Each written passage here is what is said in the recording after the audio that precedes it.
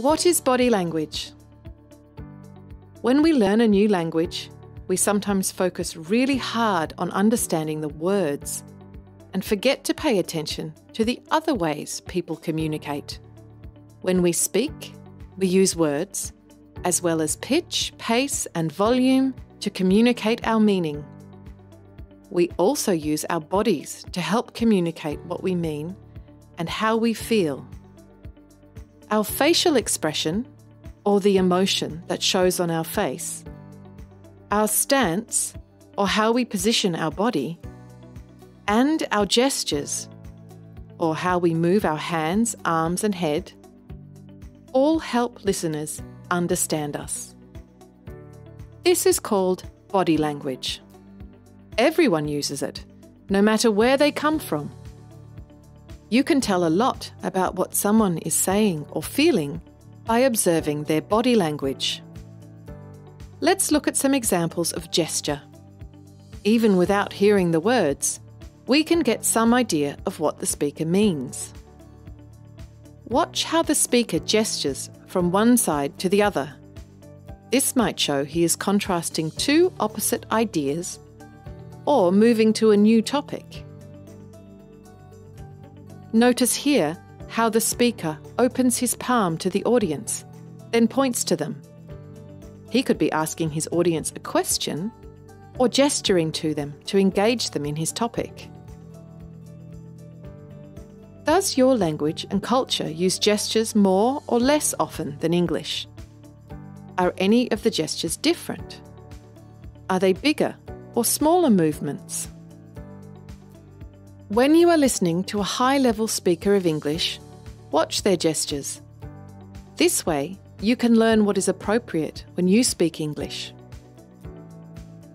Gestures are mostly our hands, but how do speakers use their feet? And their faces? Look at this speaker's stance. That means how he stands and moves his whole body. When you're giving a presentation, moving on your feet makes you look relaxed and interesting.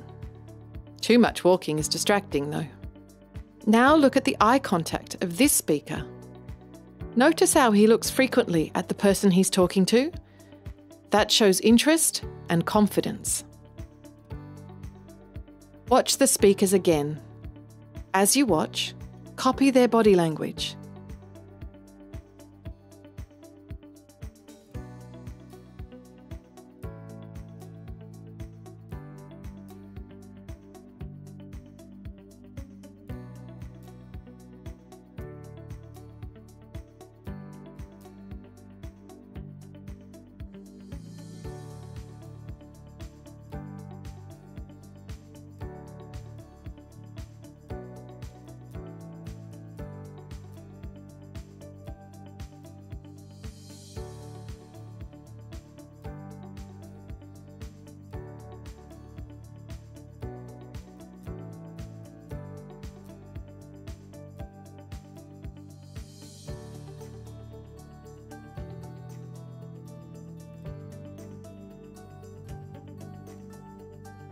Does it feel natural to you?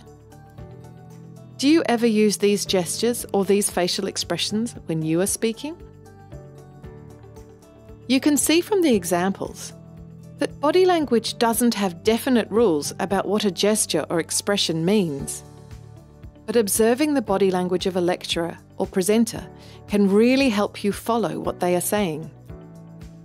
So next time you listen to your teacher, pay attention to their body language. And next time you present to the class, think about what your body is saying. Now complete the quiz to show your teacher what you understand.